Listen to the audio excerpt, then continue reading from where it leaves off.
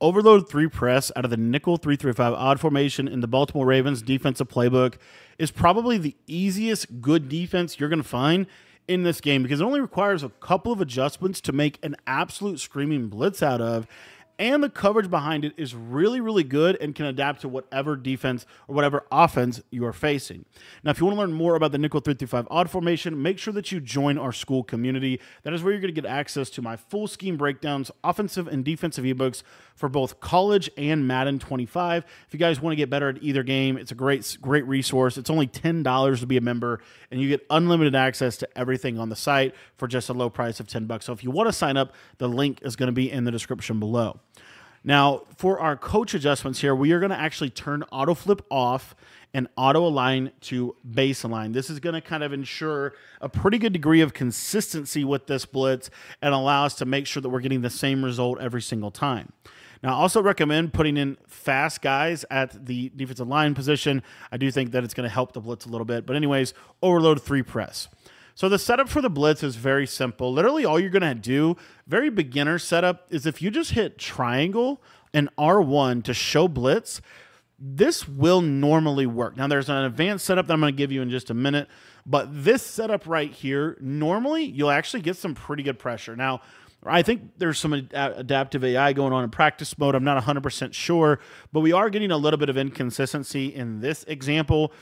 But normally this blitz is just going to consistently come in. Now you can actually pinch your defensive line and it can kind of create a little bit better of a blitz angle.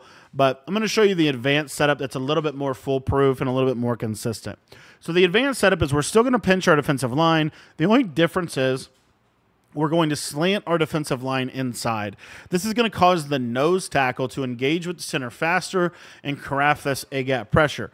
Then what we need to do is we need to rezone that right side defensive end, and we can even shade down if we want. And what you're going to see here is now we're able to get this super good A-gap pressure up the middle. We'll show it to you again that time.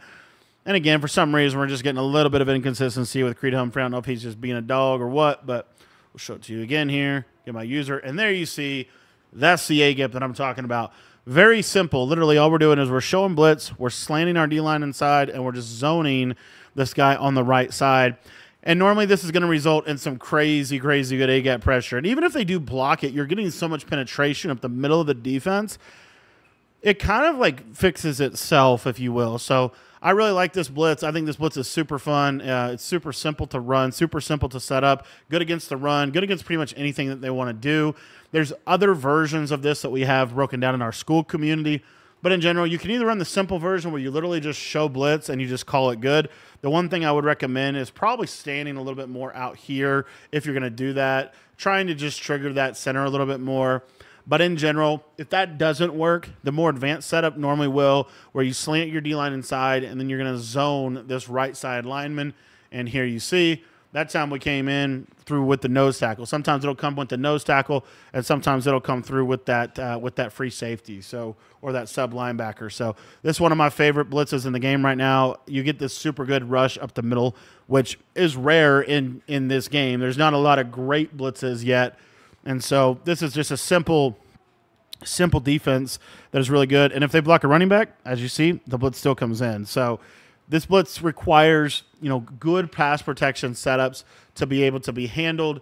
And I just think it really affords you a lot of unique opportunities to get some really cool A-gap pressure. If you guys want to check out the rest of the defense, join the school community, school.com/Cody Ballard.